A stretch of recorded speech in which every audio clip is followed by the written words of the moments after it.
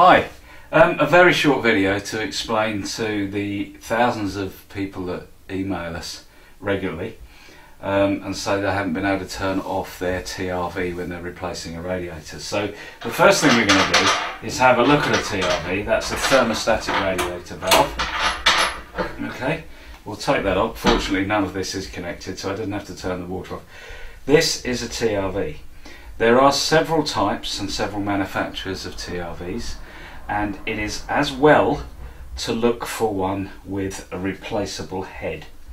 The TRV section, the actual thermostat, can be unscrewed from the valve itself, and that shows the plunger of the valve.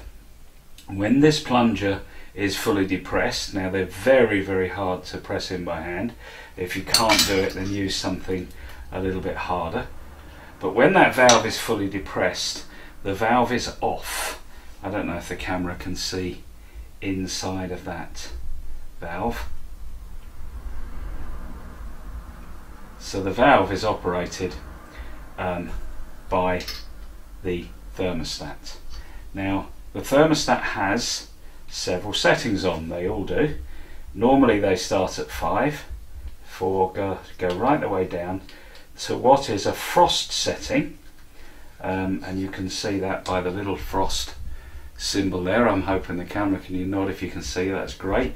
And this one goes down to 0. Now some of them don't go down to 0, so be aware of that. Have a look for one that goes down to 0, and then you can be sure that this section here has depressed this plunger right to the bottom and turned the valve off. People don't realise that a thermostatic radiator valve isn't operated by the temperature of the water, it's operated by the temperature of the room. And if that room decides that it's going to be a bit cold, the valve senses that and opens up to warm the radiator up, depending on the setting that you've put it on. So if you turn it right down to number 2, for example, that may turn the radiator off at that particular time.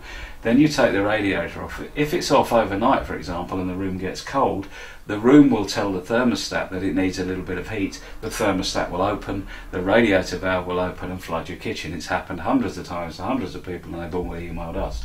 Okay, so that's hence this video. So the thermostat screws onto the top of the valve, and to screw it on properly you'll need to set it to number 5, because the further down the plunger the harder it is to screw on. So that's on number 5, fully open, and that screws on nicely. Okay, so if you're going to take a radiator off and you've got a thermostatic valve, when you buy your thermostatic valve, look for a valve that comes with a replacement cap, and a lot of them do. So you take the thermostat section off and you put the cap on. It's almost like a lock shield cap, and by turning that tighter and tighter and tighter, that closes the valve fully.